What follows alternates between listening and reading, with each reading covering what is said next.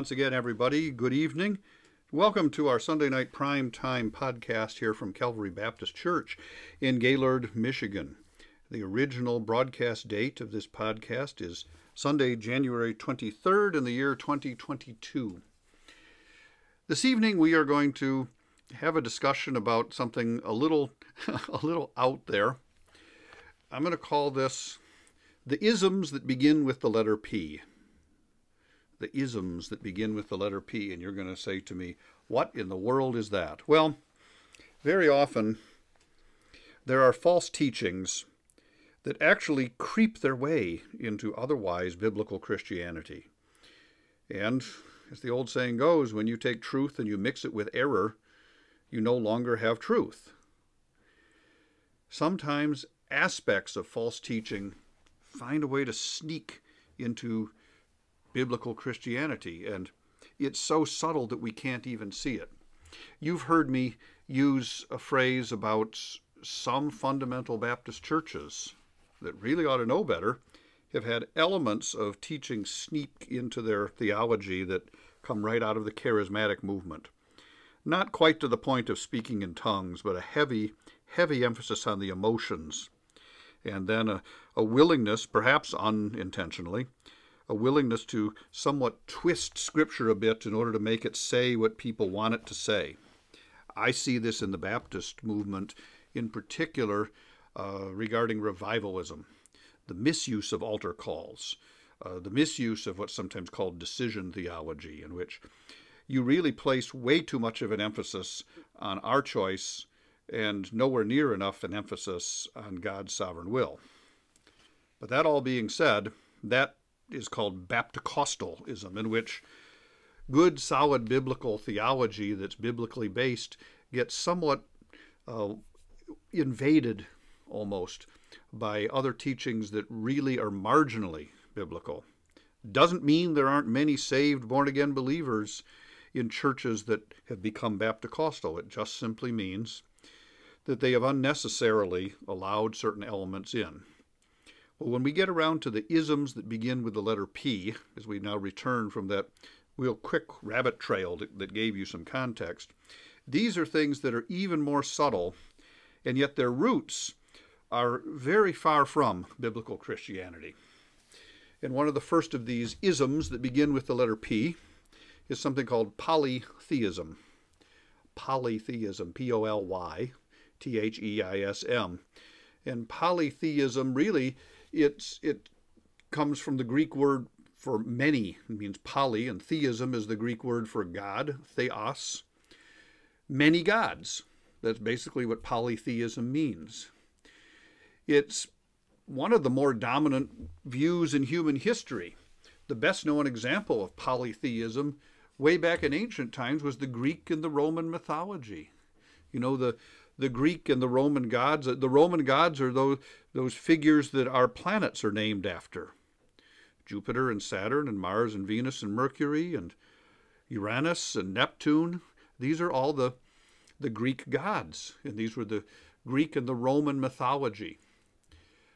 The clearest modern example, today's example of polytheism would be the Hindu faith.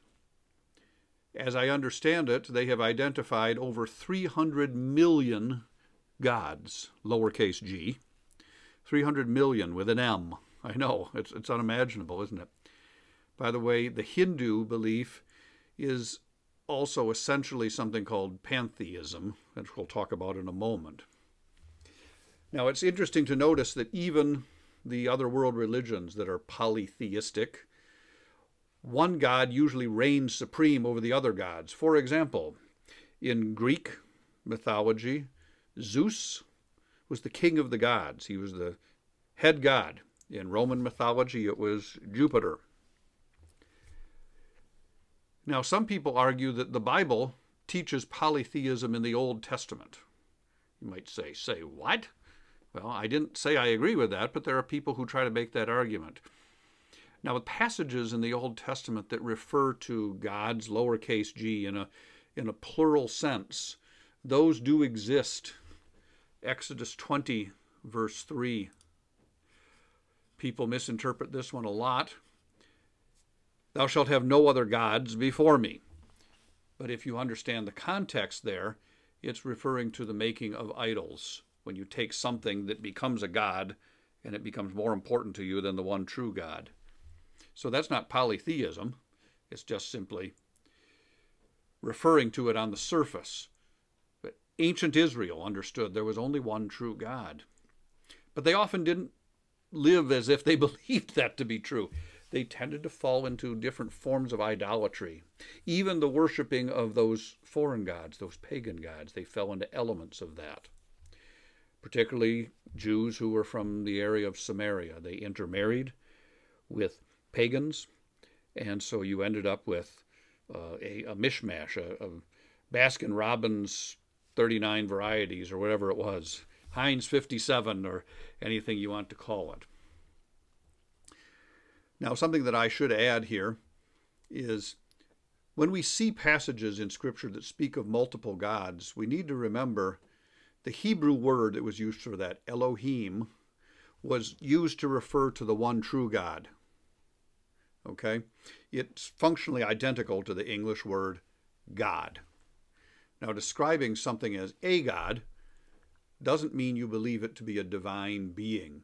The vast majority of the Old Testament scriptures which speaks of gods, lowercase g, they're talking about false gods who claim to be gods, but they are not. There's a pretty good summary of this in 2 Kings chapter 19, verse 18. I'm going to paraphrase it a bit for you. They thrown their gods into the fire and destroyed them, for they're not gods, but only wood and stone fashioned by the hands of men. Okay?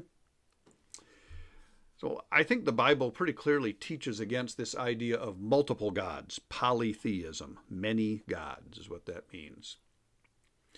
Deuteronomy chapter 6, verse 4, Hear, O Israel, the Lord our God.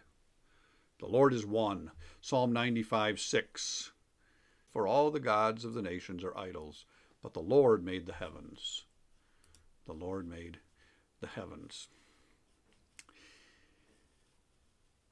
You know, one of the things that it reminds us also, James 2:19, when it says, you believe there's one God? Good. Good for you. Even the demons know that. And they quake. They shudder. But there's only one God. There are false gods and those who pretend to be gods, but there is only one true God. The idea of polytheism, many gods, is something that is not a biblical concept. Now, let's go to another P. This one is a little more out there. Pantheism. Pantheism.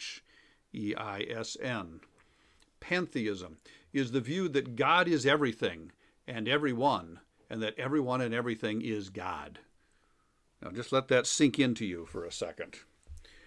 Pantheism has a similarness to polytheism, a belief in many gods, but it goes beyond polytheism. It basically says everything is God. To take it to an extreme, a tree is God, a rock is God. My doggy Pepper is God. The sky is God. The sun is God. You are God. Pantheism is the basis behind numerous cults and false religions. To a degree, Buddhism, to a degree. Some of the unity and unification cults are very pantheistic. Now you might say, well, does the Bible, any aspect of the Bible teach pantheism? No. No, I don't think we can make that case at all. What many people confuse as being pantheism is a doctrine that we do support, God's omnipresence, meaning that God is everywhere. He's at all places at all times, okay? Psalm 139, verse 7 to 8. And again, let me be sure that this is pulling up our translation. Here we go. Psalm 139, verse 7 to 8. Whither shall I go from thy spirit? Or whither shall I flee from thy presence? If I ascend up into heaven, thou art there. If I make my bed in hell, behold, thou art there. Interesting passage. God's omnipresence means he is present everywhere. There is no place in the universe where God is not. This is not the same thing as pantheism. God is everywhere, but he is not everything. Yes, God is present inside the tree, and God is present inside the person and inside the car and inside the dog and everything else that the pantheist thinks is God. But that doesn't mean that that tree and that dog and that car is God. Pantheism is a pagan belief. It is not a biblical belief. One of the stronger biblical arguments against any elements of this pantheism are the many, many, many commands against idolatry.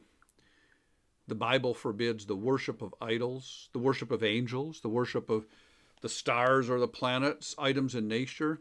If pantheism were the truth, then it wouldn't be wrong to worship an object like that, because that object would in fact be God. If pantheism were true, worshiping a rock or an animal would be just as true as worshiping God is an invisible and a spiritual being. But you see, the Bible is pretty clear about this. The Bible is pretty clear that idolatry is never acceptable to the God of the Bible. So we should never confuse the trait of God, the attribute of his omnipresence, meaning that there's nowhere that God isn't. That doesn't mean that everything is God. Okay? Now, here we get to the third P, and this one is even more subtle, but it has woven its way into aspects of Christian theology. Not pantheism, but panentheism. Panentheism. Panentheism. You might say, what in the world with that? Well, essentially, panentheism is a combination of the idea of theism, meaning there is a supreme being. There are many people who are theists. In other words, they're not atheists, meaning they believe there is no God. Theists believe there is a God, not necessarily the God of the Bible, though. That would be somebody who believes in theism. Okay? You combine theism with a God of some kind of a supreme nature, and you combine it with pantheism, that God is everything. Basically, pantheism, remember it says God is everything, but panentheism holds that God is the supreme effect of the universe. To compare the two, pantheism says everything is God. Panentheism says everything is in God. Everything is in God. Now, I remember when I was growing up, and my dad introduced me to all those 1950s science fiction movies. Most of those weren't just big bug movies, about after an atomic war, and then you end up with gigantic creatures that are terrorizing people in small towns. And that's what a lot of those movies were. But I remember watching one, and it was about the first space flight. This was made in 1950. They had no idea what they were doing, and they had to kill time during the trip there. And so, yeah, they blast off, and they show the crew, and they're talking. They're eating lunch, and in the spacecraft, they're sitting down at a table, and they're listening to the guy who is the captain of the ship, and he's the stereotype, wise old professor. And they're talking about, gosh, it takes so long just to travel from here to there. I remember him saying, there was a theory that once was advanced that the entire universe is just God, and all we're doing is just traveling from one molecule to another. That is classic textbook panentheism, even back then in good old conservative 1950. Philosophers love that stuff. I remember taking a philosophy 101 in college, undergraduate school. And, and the prof would say something like that, and there was always one student who would say, "Oh, that's cool. Yeah, I like that." And somebody else would say, "Oh, that's ridiculous." And the prof was trying to just keep the peace between those two by saying, no, come on now, let's be respectful of each other's opinions. And he did a good job of trying to teach things that I don't think even he believed in, but his purpose wasn't to advocate for them, was to teach about what used to be thought. Well, panentheism is this third P. It says everything is in God. As the universe grows and learns, therefore God increases in knowledge and in being. Pantheism is absolutely not biblical. Frankly, it is extreme heresy. It impugns the character of God and makes him more like man. Scripture says God is present everywhere, but it doesn't say that God is everything. God knows everything, whether actual or even possible outcomes, but God doesn't learn because he already has all the knowledge. God is affected by things that occur in the universe, but only in that sin is what saddens him and angers him, and holiness is what pleases him. Our actions don't change God or impact his essential nature. Panentheism is the ultimate lower view of God. Now, the Bible presents God as holy, in Isaiah 6:3 and Revelation 4:8, presents God as sovereign over all things. I mean, many places. 1 Chronicles 29:11, for example. Nehemiah 9:6, Psalm 88:18, Isaiah 37:20. Let's take a look at Isaiah 37:20. Isaiah 37:20, where it says, "Now therefore our Lord our God saves us from his hand, that all the kingdoms of the earth may know that thou art the Lord, even thou only." Even thou only. So when we have these attributes of God, holy, sovereign, omnipresent, omniscient, meaning he's all-knowing, omnipotent, meaning he is all-powerful, self-existent, eternal, immutable. There's an attribute of God that we sometimes aren't sure what that one means. Immutable means he does not change.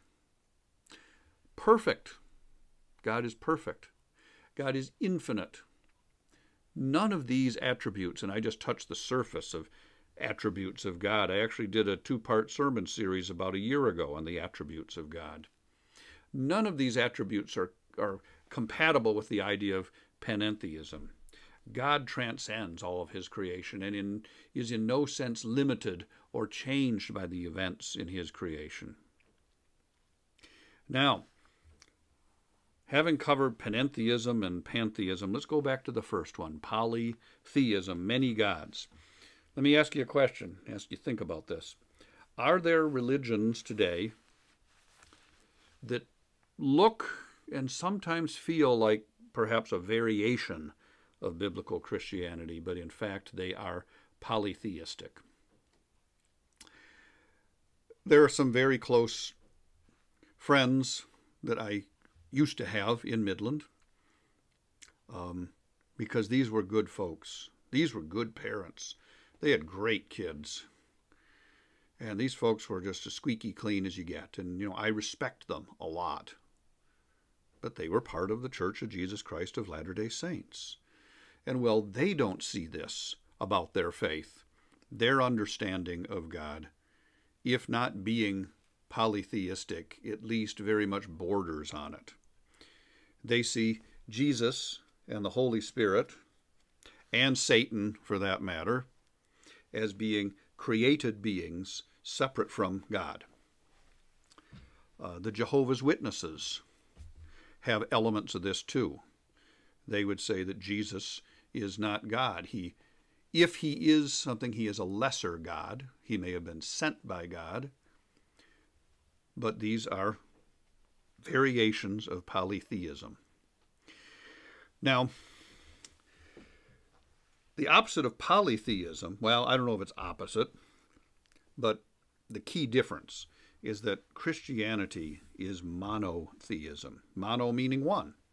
One God. Monotheism. And there are actually 3 monotheistic religions in the world. One of them we came out of. Judaism is the second monotheistic religion in the world. They believe there is only one God. So you have Christianity and Judaism, but there is one other monotheistic religion in the world. And it may surprise you when I tell you which one that it is.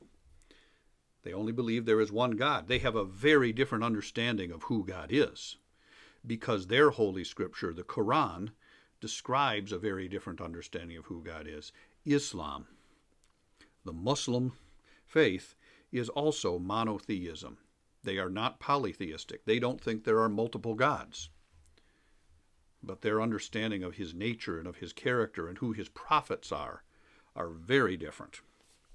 That's why I don't accept the view that they say, oh, come on, the Muslims are praying to the same God that you are. And I would say, no, I don't think that they are, because their understanding of who he is being taught by a totally different holy book. Muhammad, their prophet, is not at all comparable to Jesus. And yet it is true, Islam speaks highly of Jesus and of his teachings, but they do not believe that he was the Son of God, nor do they believe that he is the Savior. But yes, it is a true statement that Islam, or the Muslim faith, is monotheistic. Like Christianity and Judaism, they believe there is only one God. The other world religions are different forms of either multiple gods or some of those, the other two P's, pantheism, meaning everything's God, or panentheism, meaning everything is in God. Now you might look at all of this and your head is spinning and you're saying to yourself, my goodness, Jim, how in the world do people think this stuff up? Well, they've thought it up for years. This isn't new. These things are all way back to the time of the Old Testament. And a lot of it was because people are presented with, in fact, I would say even hit over the head with biblical truth staring them in the face every day. The heavens declare the glory of God. Romans 1:20 tells us that God's made his very existence and his nature plain even within his creation, that we're without excuse. And yet, man has historically thought that he was so smart and so wise that he thought, oh, it can't be that. It's got to be something else. What very progressive Christianity does today, and I would use the word Christianity almost with a lowercase c or with question marks around it, because it's losing its ability to claim that it is Christianity. When it's no longer holding to the idea that Christ is the only way, then it is no longer Christianity. At that point, you have a variation of polytheism or pantheism, because that tendency is very much there.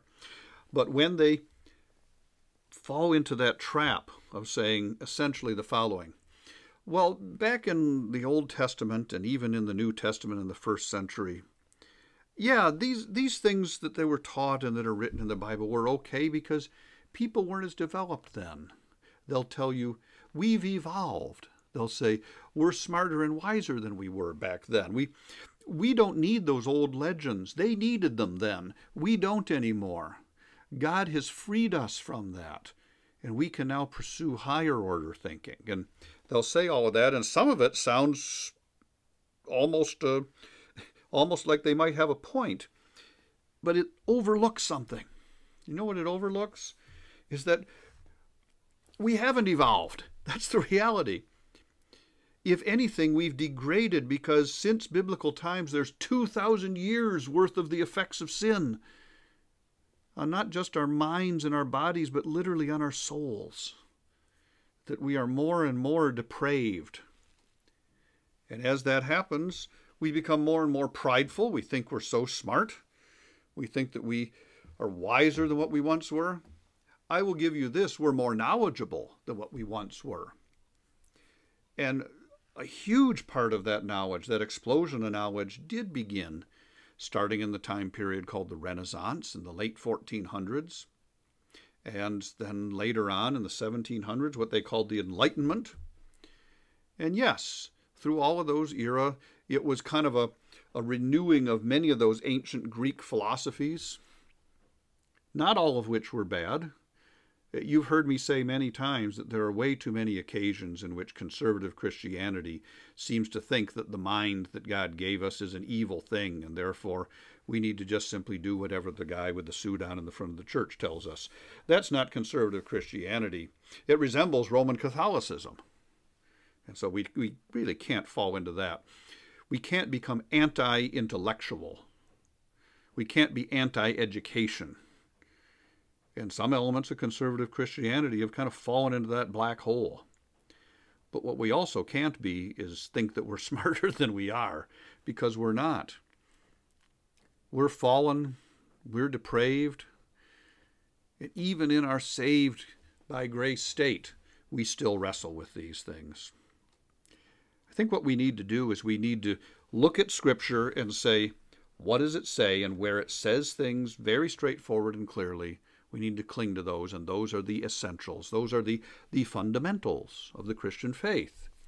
And on those things in which there are some honest differences, we need to extend a sense of grace and Christian liberty to fellow believers. And those things today in churches show themselves in things like the understanding of what music's appropriate, what dress is appropriate. Many forms of clothes that we wear can be modest. Men can wear things other than suits and ties, and women can wear things other than skirts and dresses and be modest. Even on the very emotional discussion of Bible translation. As you know, I do not support that King James only viewpoint. I think there are several good, solid, conservative translations, and there are also several that I could not recommend.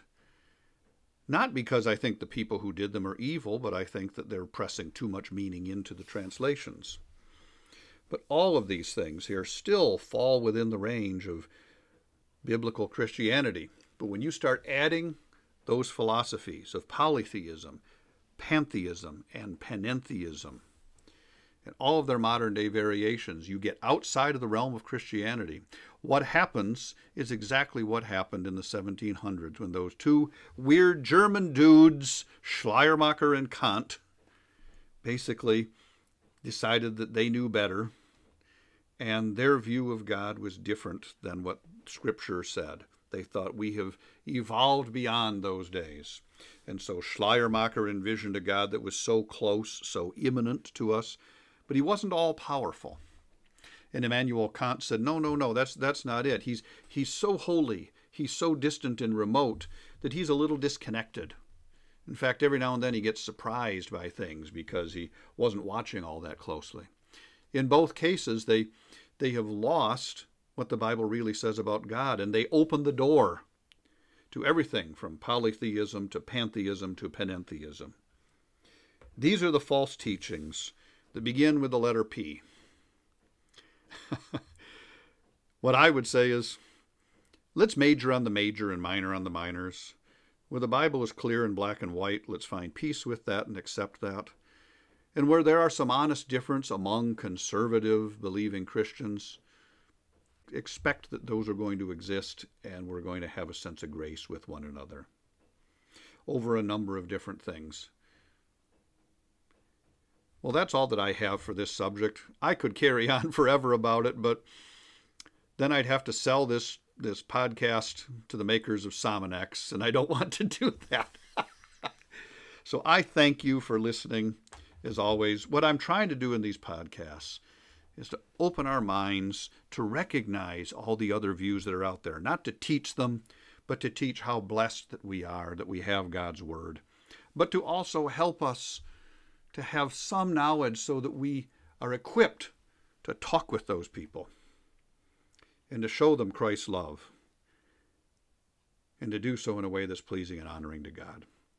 Thank you for listening. God bless you. Have a great week.